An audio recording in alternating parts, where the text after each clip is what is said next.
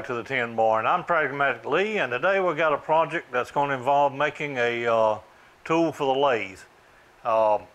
Sometime back, I had an opportunity to pick up about 8 or 10, I believe it was 10 of these expanding mandrels. They're for turning between centers, of course. There were several of them from down to number 1, which goes from 1/2 inch to 9/16, up to this one that goes to 1.5 inches to 1.6. So nice collection of them, and at a very, very reasonable price.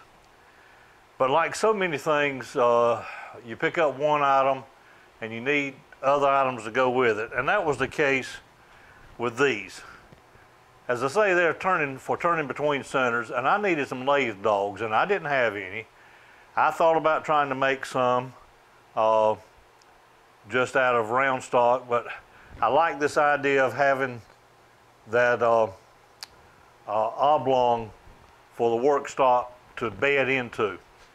I got to looking on eBay for these, and guys, it's amazing what people are asking for these things on eBay. I was watching several auctions, and they were asking anywhere from $15, $20 for these little small 1-inch ones to $40 and $45 for the larger ones.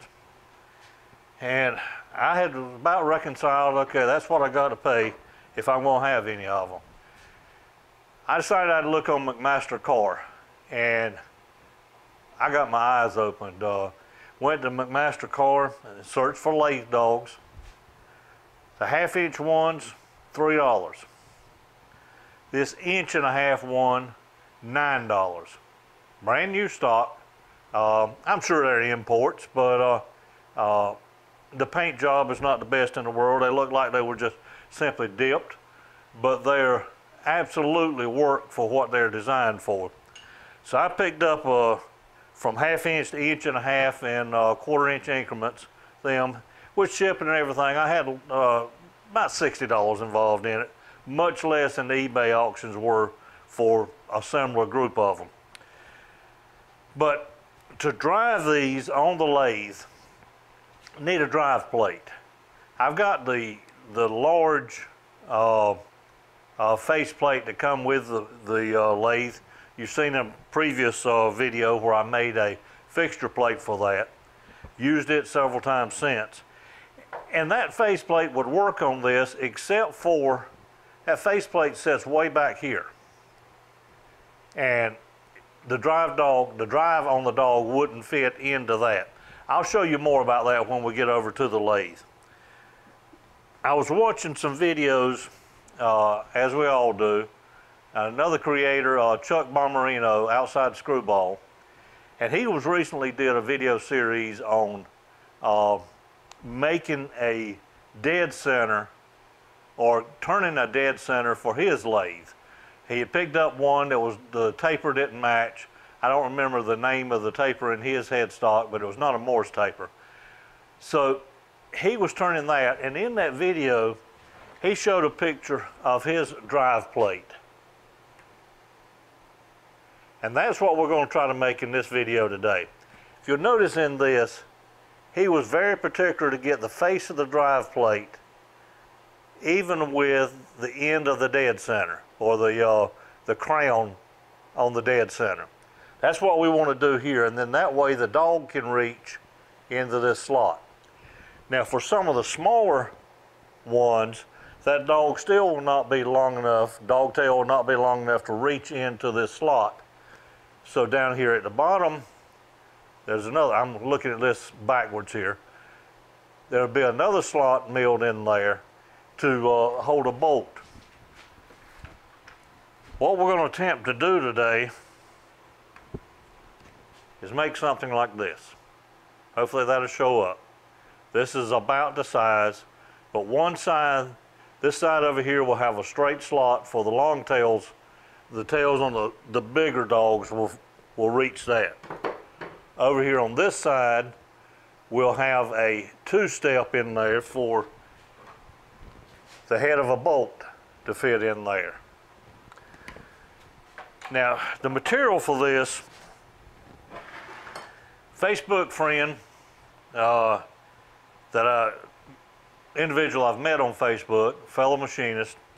I think he's professional. I'm a hobbyist, of course, but he was showing some pictures on his Facebook page the other day of a CNC plasma torch that they have. And the thread that started out was something to the effect, any question on how thick a material that our plasma would cut. And he was cutting a piece of 3/4 inch thick steel. And I replied back to it kind of in jest that I wish he was closer by. He's from Graham, Texas, which is a little northwest of Dallas.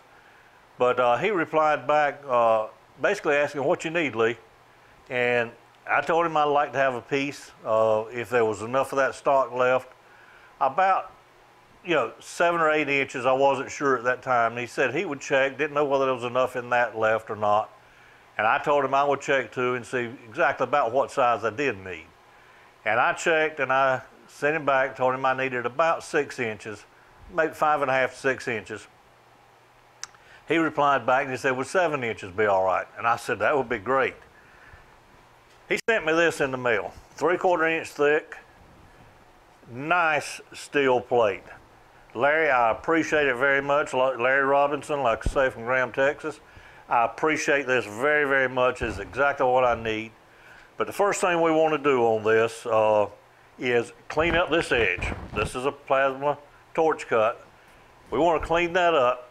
So I'm going to meet you over at the lathe and show you how I'm going to set this up.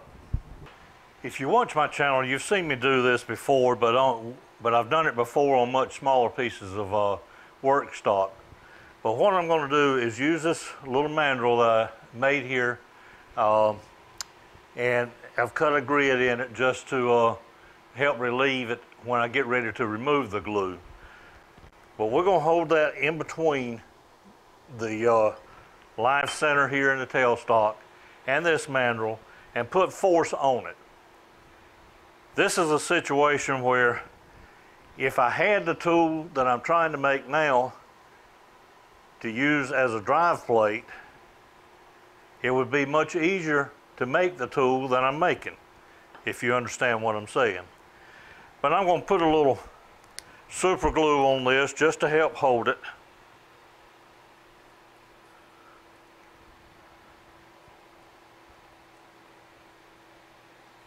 This is going to be a mess here a little bit.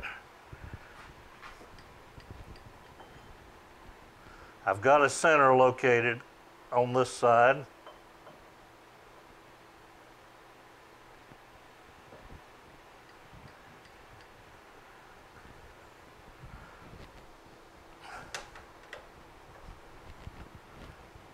All right, that's centered in there now. Let me step out of the way a little bit.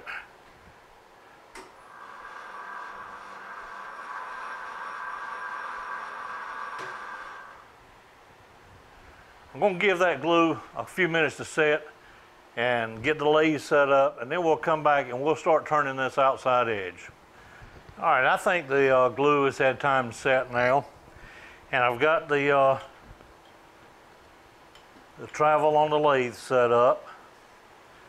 So we're going to start out taking this fairly easy here and work this down.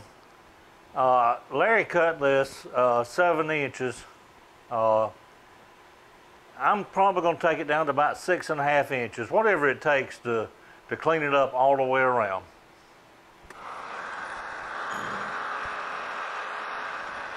I'm starting with a small cut of 40 thousandths, that's 20 on each side. Of course, we got to get through this, I'm sure this outside edge got a bit of heat treating here.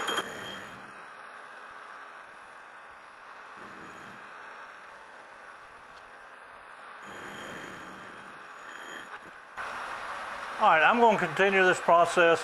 I'll bring you back when I get through this hard surface that's on the perimeter right now.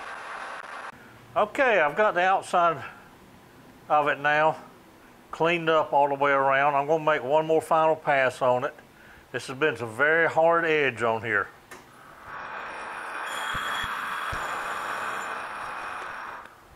All right, what I'm going to do now is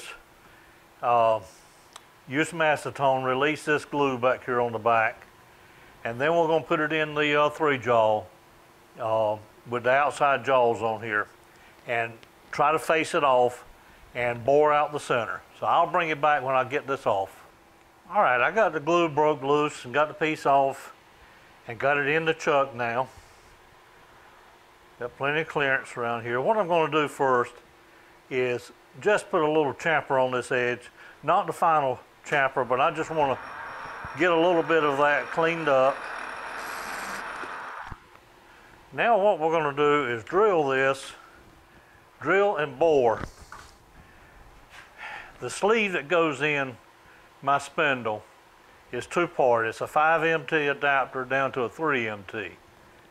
That's one of the reasons this sticks out so far from the spindle. And that is 1.759, so we're going to bore out to about 1.8 inches, just so that clears in through the center hole we're fixing to make.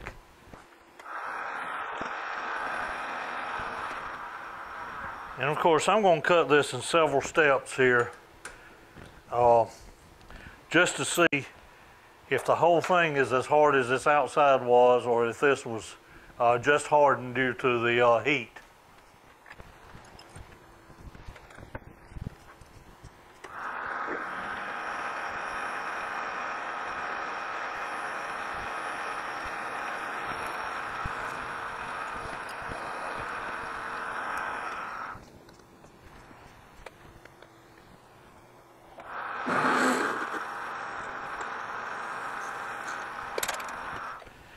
That was a 1/2-inch bit. I have a 1-inch bit that's not in the best shape in the world. I'm going to try it.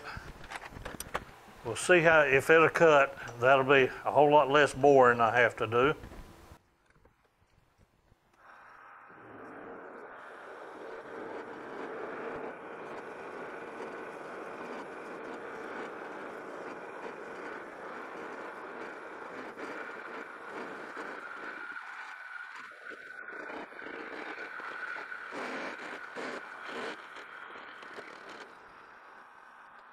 All right, that did pretty good. Obviously, one side was cutting a little bit more than the other, but that just saved a whole lot of boring. So I'm going to get set up with the boring bar, and then we'll come back and bore this out. Boring bar is set up now. Get some coolant ready for it. I've got taken a measurement on that. I made a couple passes with the boring bar and cleaned it up. Took a measurement. Put it in, plugged it into the DRO, so it should be ready to go now. We got about 70 thousandths to go. I'm sorry, about 700 thousandths to go.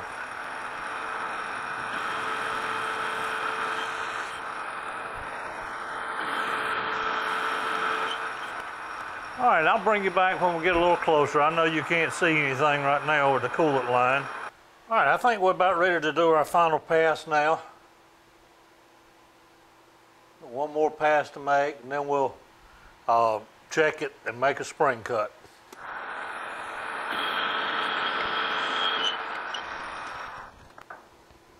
All right, that clears fine. That's exactly what we're looking for. So now just make a spring cut and clean it up.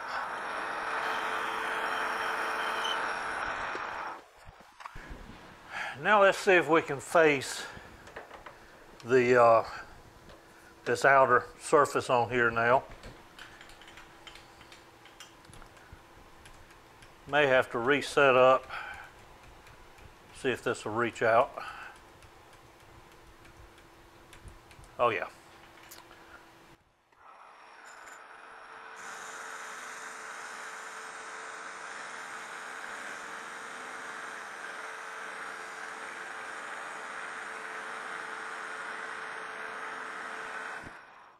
All right,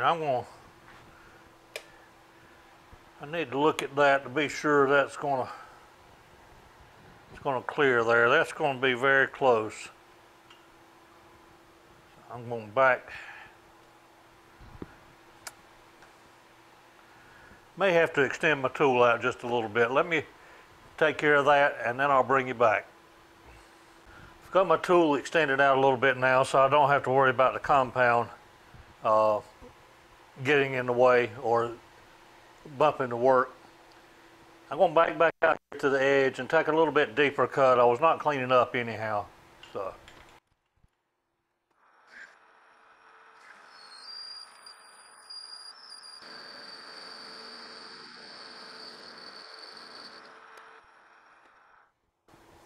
Okay, that still didn't quite clean up in there. There were some pits on this side, so I'm going to do that a couple more times until I got this face clear, and then we'll turn it around and face the other side. Okay, that's cleaned up very nicely now.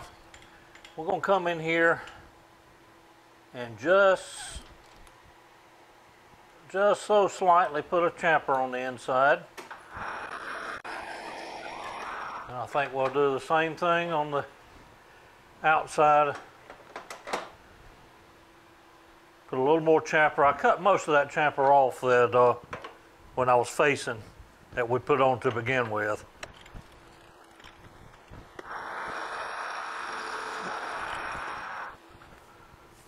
All right, I'm happy with this side and the outer edge. I'm going to turn it around in the chuck, face the other side, chamfer it.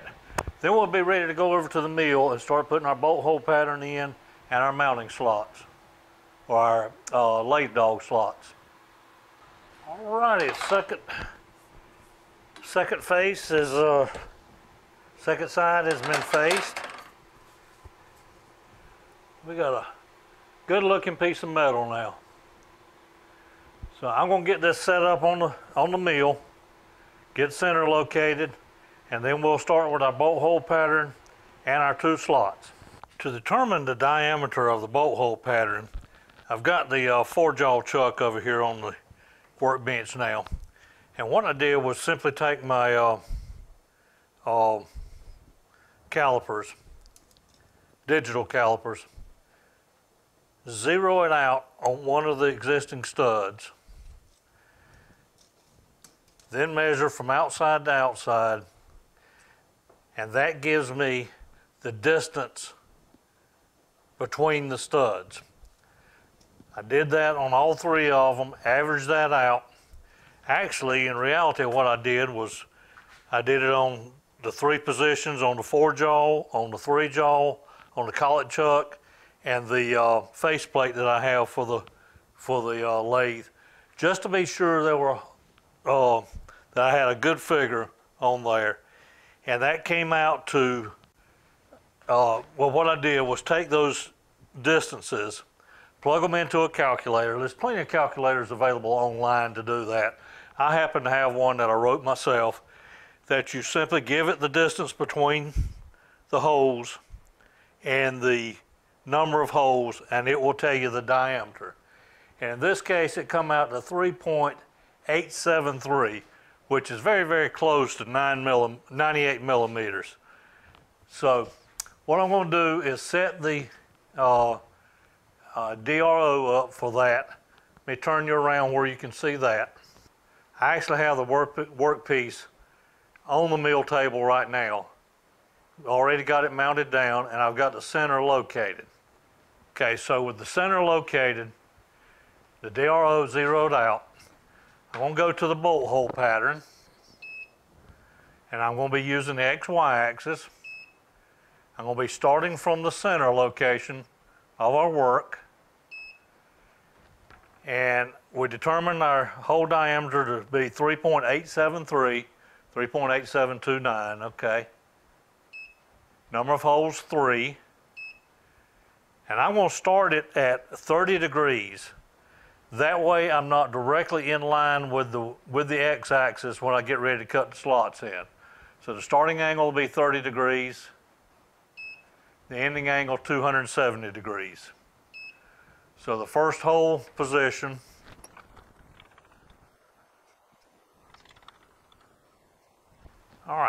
I'll bring you back down to the workpiece. So I'm in position now to drill the first hole.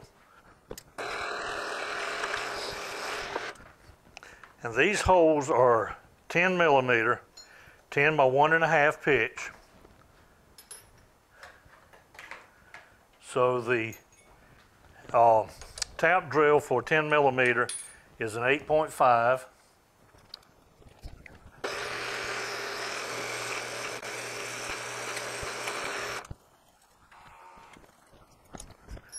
I'm actually going to work my way around and do center drill, all 3 of them. Then I'll come back and drill them. Then I'll come back and tap each one. So on the DRO, we'll go to the second hole. And the X is the only axis that changes on this one. We'll go to our third hole.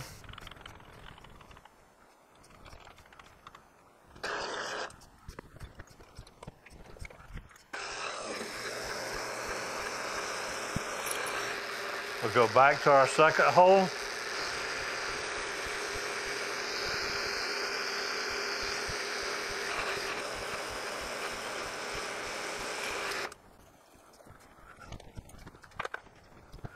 This is our 10 by 1.5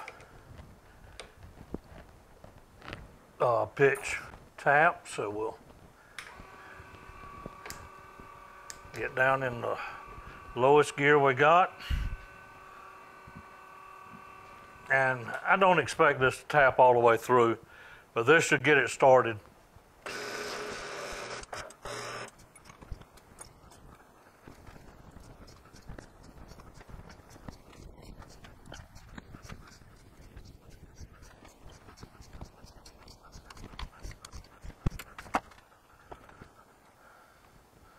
Okay, I'm going to go back to the other 2 holes and tap them. Then we'll start milling out our slots. Okay, we're ready to start cutting our first slot now. This is going to be the slot that the dog leg will fit into. I've measured this largest one, and it's 0.72. But what I'm going to do is use my new favorite end mill, which is this Niagara roughing end mill. And I'm going to go about half the depth here, then step over. Let's see, that will, to get it there, about 287 thousandths on each side of 0. So for now, I'll just zero out my DRO there to know about where I am. And I've got my stopping point over here. It's going to be 1.75 from the center. Let's see what my thickness is now after I got it, after we got it all cleaned up. About 700 thousandths. So let's take about 350 at the time. We'll start with that and see how that does.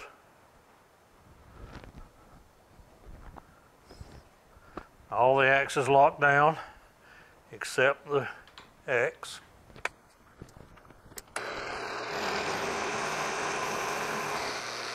All right, I believe that's going to cut fine. We'll put some coolant on.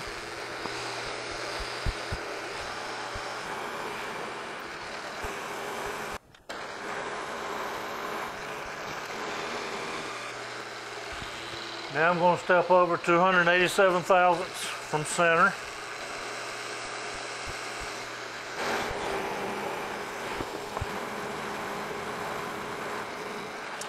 Now we'll come 287 thousandths on the other side of 0.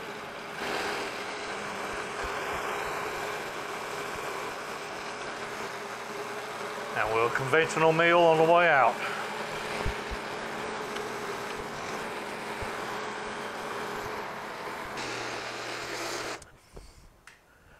Now I'll come back to 0 on the Y and go down the balance of the depth. and clean the rest of it out. I'll bring you back when we get ready to go to the other side and cut the bolt slot. Okay, we've got the slot cut on this side now for the larger lathe dogs that the leg can fit into. Now I'm going to move the camera around over here to the other side so you can see what I'm going to do over here. But what I'm going to do is actually put a slot in there that will hold a nut in place on this back side, and a 1/2 inch bolt go through the other side. Okay, maybe you understand now, if you didn't before, why I offset the first hole here to 30 degrees. That way, on my y-axis, I've got a straight line to cut these two slots with. Now this second slot is going to be for a bolt, or it's going to be, the head will be cut off, but it'll be a stud sticking out there. That will have a nut on one side, and we're going to cut a trough in here now for the nut on the back side. And then it'll be just a matter of tightening it down. The nut will be held in place on the back side. So again, we're going to go half of our depth for the nut, which is 350 thousandths. And again, this is a 7/16 end mill. The nut for a half 13 bolt is a 3/4. So 3/4 minus the 438 is 312 divided by 2. We'll step over 156 on each side of 0. Back on center on the y-axis.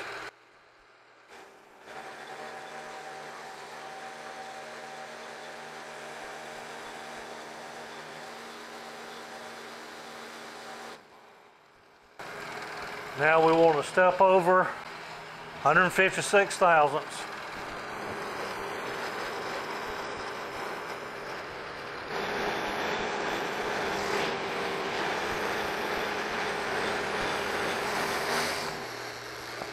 Now we step over 156 on the other side.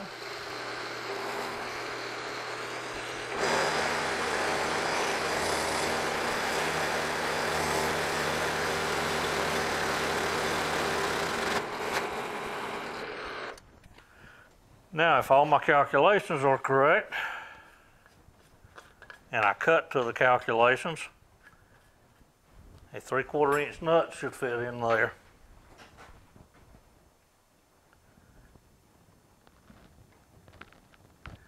And it looks like I need to take a few more thousandths off just to give a clearance there.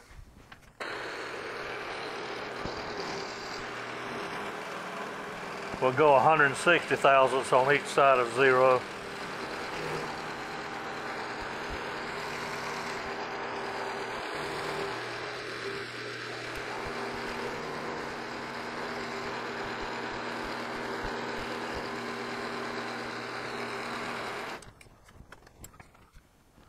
Okay, now the nut fits in there. So the next thing we want to do is, of course, come back to center on our Y. And we're going to want a slot in here now to go all the way through, and we want it a 1/2 inch wide. And the 1/2 inch minus the 7/16 end mill is 62 thousandths. Divided by 2 is 31 thousandths. We'll probably go 35 on each side just so it doesn't bind.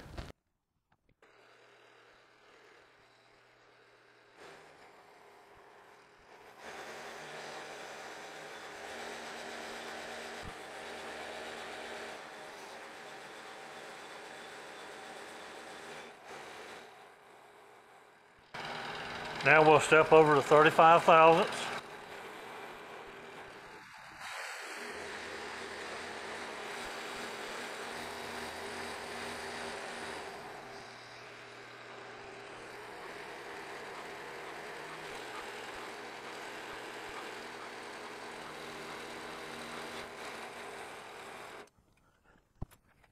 And a 1/2 inch bolt fits nicely in there.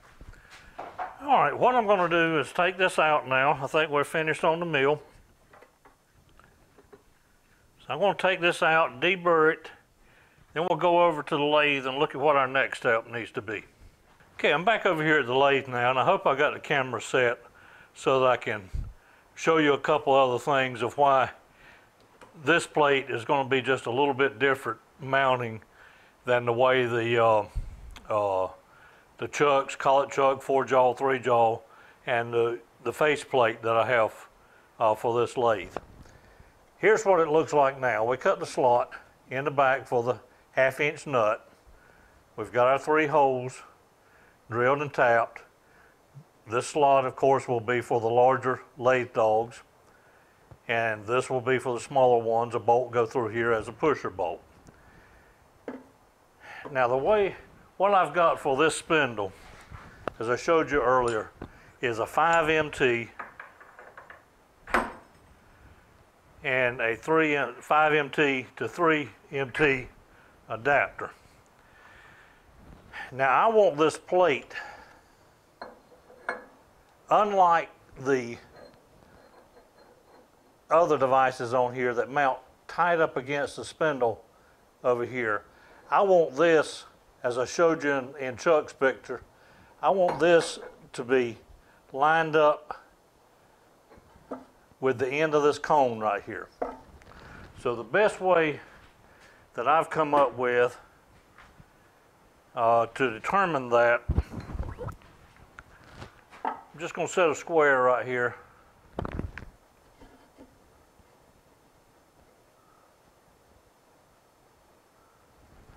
And then measure from this backing, and that's 1.65 inches. Then of course we'll take away the thickness of the plate, which I believe I'll get an exact measurement on it, but it was around 700 thousandths. And that's what our mounting bolts, unlike the other mounting bolts, there will be a space in between here.